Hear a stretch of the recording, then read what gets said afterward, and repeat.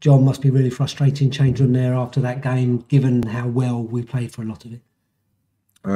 Very frustrating. We played really well for 60, 70 minutes. Got punished for not playing for 90. Yeah, and I mean, we scored 50-something minute. You get your goal, but we frustrated that we didn't go in at half time ahead because we had 2 or 3 chances as well in the first half. Yeah, definitely.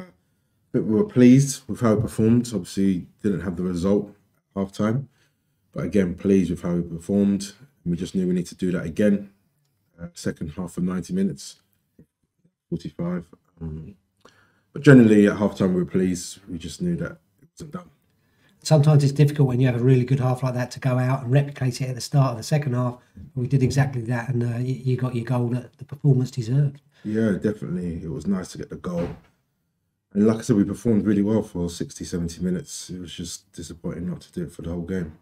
And do you think that's been an aspect of the season, not just this afternoon, that we see how good we can be as a team, but not for the whole game? Yeah, definitely. Look, the table doesn't lie. Situations like this that we just got to do better in. We know where we're at. We know what we've got to do.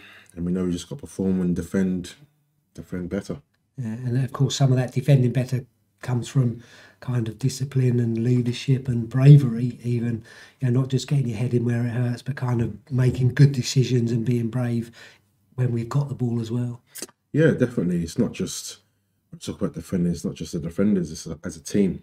Defending better as a team, attacking better as a team, scoring more goals, conceding less. It's all as a team. Like we all take responsibility, and we want to get the points on the board. Yeah, and it's going to be important that we do that quickly, because obviously another game Tuesday, and pretty much every Tuesday now till the end of the season. So very, very busy 3 weeks. Yeah, definitely. Like you said, it's a Saturday, Tuesday for the rest of the season.